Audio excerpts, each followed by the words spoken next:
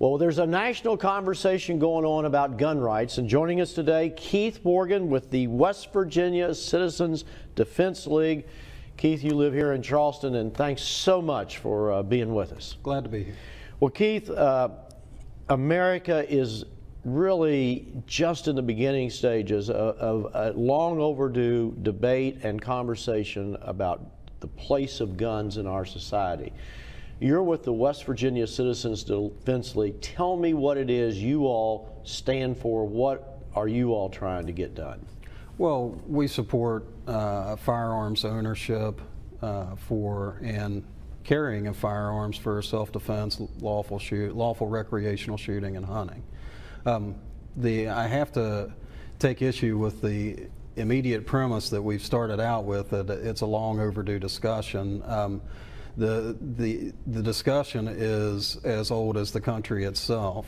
The framers set everything up and settled that discussion pretty well with the wording and language of the Second Amendment, and just recently in the Heller and McDonald cases, the Supreme Court held that it is an individual right to keep and bear arms.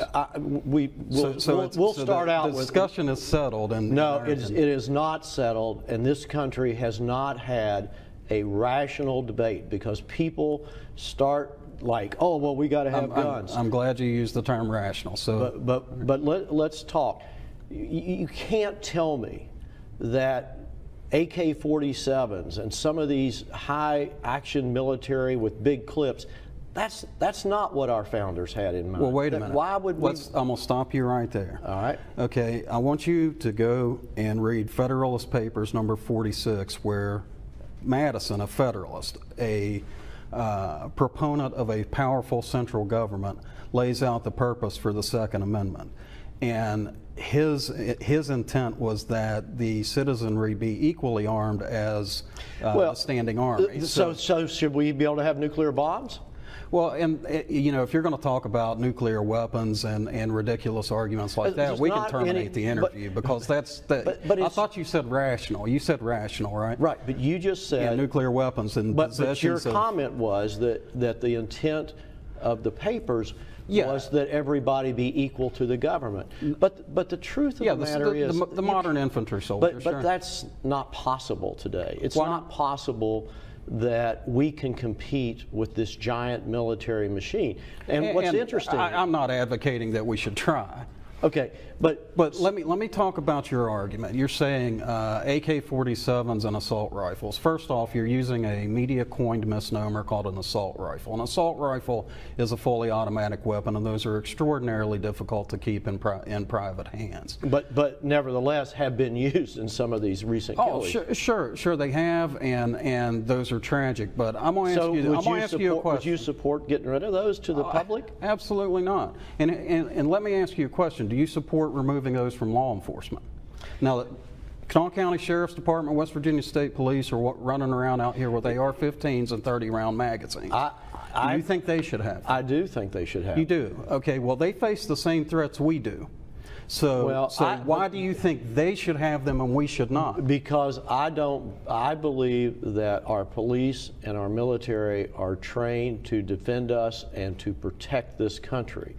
I don't think that I want every guy up and down the block going out thinking that he is, Rambo, and he's going out to save the country. Okay. I mean, I just don't think that's the irrational part of this conversation. You are making an unfair and frankly offensive accusation that people who own rifles with 30-round magazines think they're Rambo.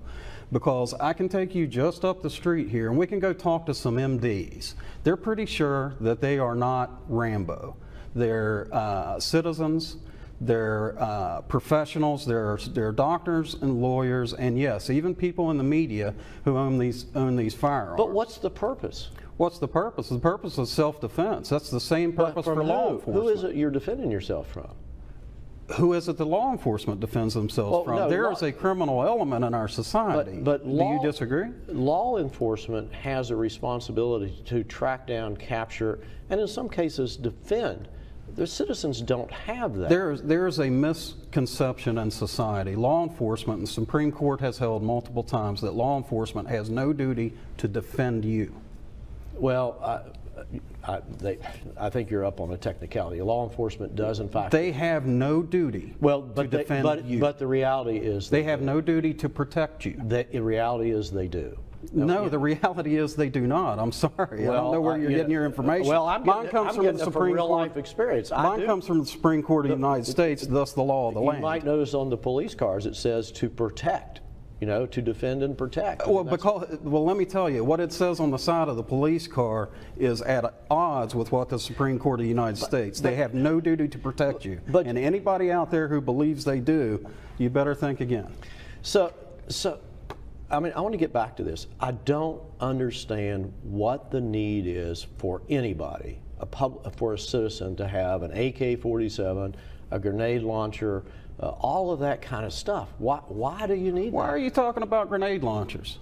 Because that's a weapon. That's a gun. Wait a minute. The projectile it shoots is a grenade. It's a big bullet. But I want to understand why you're talking about grenade launchers. Did we have some attacks by grenade launchers in the United States while I wasn't looking? I'm talking about that when this Constitution. You're bringing up red herrings for the interest and for the purpose of eliciting an emotional response, and it's a little weak in my opinion. Well, I thought we were going to have a rational discussion here. Well, rational discussion is about we're dealing with the same threats. We face the same burglars, the same criminals, the same murderers that law enforcement do, and you would have us hamstrung by limited capacity magazines. And the reality is, you really want to cause a problem in this state, or in this country, you go ahead and you outlaw assault weapons, because the United States can't keep people, human beings, from crossing our southern border. Now, when you go and you create a market for machine guns, you can bet they're going to flow. We're going to have problems we don't now, because there will be fully automatic weapons in the streets. All right, Keith, if you could hang on for just a second, we need to take a quick break, and we'll come right back with more on Decision Makers.